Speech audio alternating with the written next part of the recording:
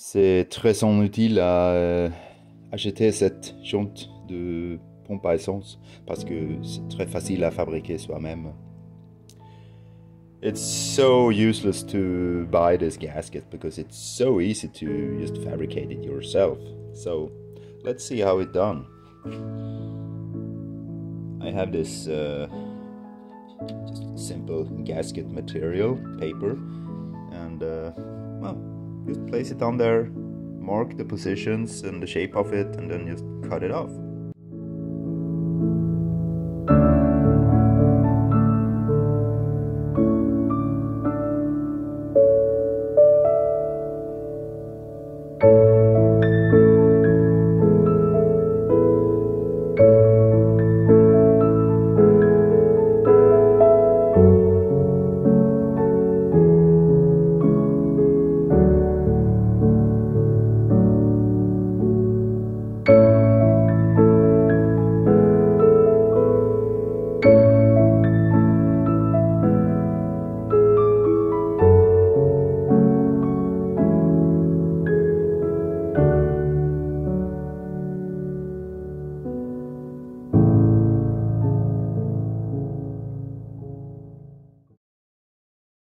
When adjusting the valves, valve timing, it is interesting because in the book, Citroën advises us to adjust here 0.20 millimeters here with the feeler gauge when the cam is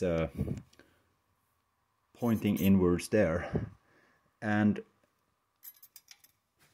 normally on every car you do it here, but for the GS it is advised to make the adjustment here. And I don't actually know if there is any big difference, but let's try do it the way this way, like the Citroën original manual says.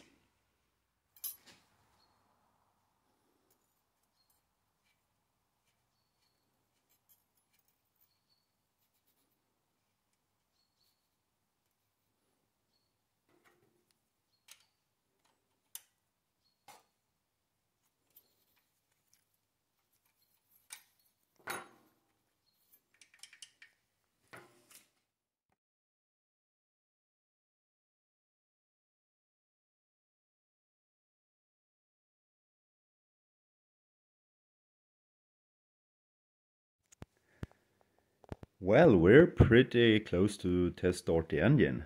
I have moved it to the test bench, and I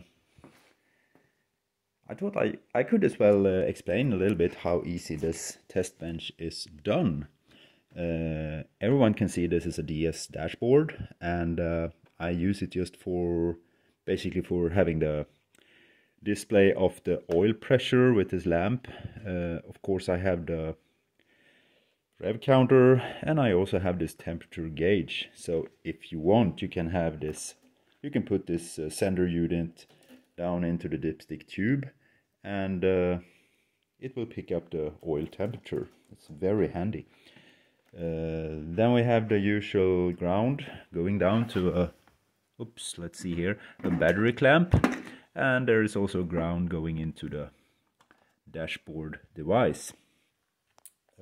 We have a positive, the big positive going down to a clamp, you can see down there, and there is also a plus cable going into the device, to the dashboard. Then we have a sender for the oil pressure. That one goes in here into the oil pressure lamp. We have the, let's see, what else do we have here? We have these two. Instead of fiddling with a screwdriver here, making mayhem with sparks and shit, I just have this easy little starter button. It's a headlamp washer wiper to GS. Since it's spring loaded, I want to have this model, so Very easy done. Then we have the cable into the distributor, and there's two cables because we need to have one of the cables to the rev counter, because the rev counter is basically counting the opening and closing of the points inside the distributor. That's how it works. And today we have connected something else on this engine, because this carburetor got this idling cutoff switch. So when you cut off the ignition, you close the carburetor inlet, the gas coming into the carburetor. So therefore I have this little switch here, on and off. Otherwise we can't have any proper idling. I think that's it. Yeah, and then we have the coil, of course, going up to the distributor, and yeah. So we're basically just copying the way the engine is connected when it's inside a car. Yeah. Now, of course, we have a little gas tank here. You can connect it to the pump, or we can make it easy and just use this. I have this bottle with a little hose on it, just connected directly there, and I just feed the carburetor with gas. That usually is enough to make it start and run for some seconds. There we go. I also have the exhaust system to this device too, and I'm planning to, when I redo this, because this is so simply done. I made this years ago. I think it was in 2003 or something, and it's very easy done. So I didn't put that much effort in it, because I didn't plan to have this in this in this shape, this version of it, for so long. But the next thing is to have an inbuilt muffler there, so you have a complete device. Everything is inbuilt. Yeah, how about that?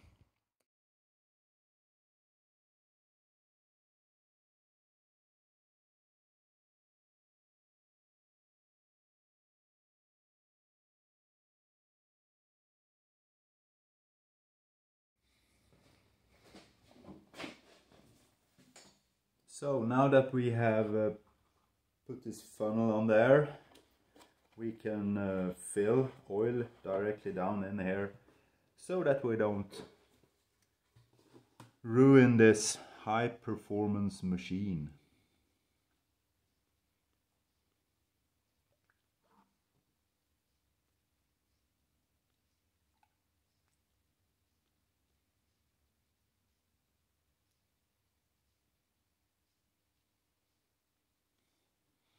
Now we're just gonna wanna pour oil down there, let it sink down, and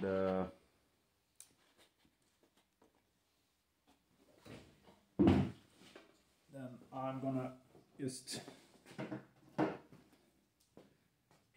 to hand crank very careful, so you don't want to have any oil spillage over this clean engine.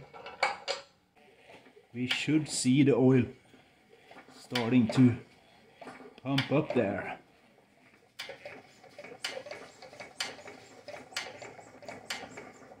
And there comes the oil down from the pump. And then we know that the pump is filled with oil, and that it will pretty easy and pretty fast fill up the oil filter, and then we know we're gonna have oil pressure inside the engine pretty fast. Coming closer to start up the engine, I want to see if we have spark. I have restored this distributor with new parts, and everything should be adjusted to the right specifications. So there should be spark, but you never know with new parts. maybe they don't work, so we need to find out. So what I do is basically I just take a spark plug. By the way, I have these spark plugs in this this box because I basically want the engine to purr like a kitten when it starts. Anyway, so I just put a spark plug in there. There, I think. Just put it somewhere where we have ground. I want to have the connections done. Otherwise, it will be surprising when nothing happens. There. Then, and ignition on. Let's see if we have any kind of spark here. What do you think? Well, that was spark. There is an issue with new parts. New points will probably be oxidized on the surfaces, on the contact surfaces, because they have been sitting for like 40 years in a box. So always file them or sand them. Otherwise, you're gonna wonder why you don't have any spark. It's usually the point that is oxidized. Perfect, we have spark. Then let's go and buy some gas, because all gas is... I don't think I have any gas, no. Then we can start it up. Exciting stuff. It is very easy to remember how those different cables should be located in the distributor cap. When you stand before the engine, when it's in the car, like here you see front of vehicle, so this is how you would see it when you open the hood. Then we notice that, if I can have something to point with here, wait, then we notice that the first one, cylinder number 1, on the same side as the cylinders are sitting, on this side, they are following the position here, exactly like the position here. So this one at like 2 o'clock is that one, 2 o'clock. This one goes down there. Yeah, so this is very easy to remember. On the same side as the distributor, we have the same location of the cables like in the distributor cap. But on the other side, it's reversed. So right side, right locations, left side, opposite locations. So this one that is up here at 10 o'clock, that is the one that goes down there. So it's very easy to see on the this is how it should be. You should see it when you stand before the vehicle. So that one goes there, that one goes there, and on the other side it's the opposite. Makes it very easy to remember. I used to think about which side is the distributor. It's on this side. On this side it is the same. On the other side, opposite side, it's the opposite. Enough talk, let's start the engine. So what we did now was to borrow my daughter's ear protections, because they're pink and that's fancy. And then we just wanted to make sure we have idling. And then I did it this easy way. I filled up the carb with some gas. Ignition on. Let's see what happens. I just want to prime the carburetor.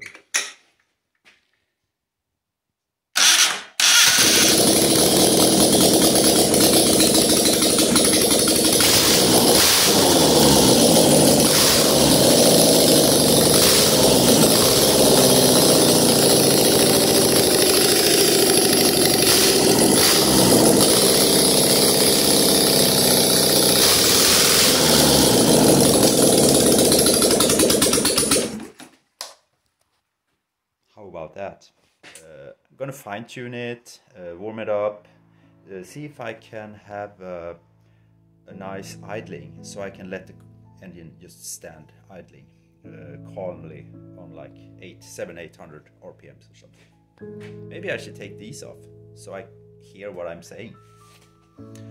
Okay.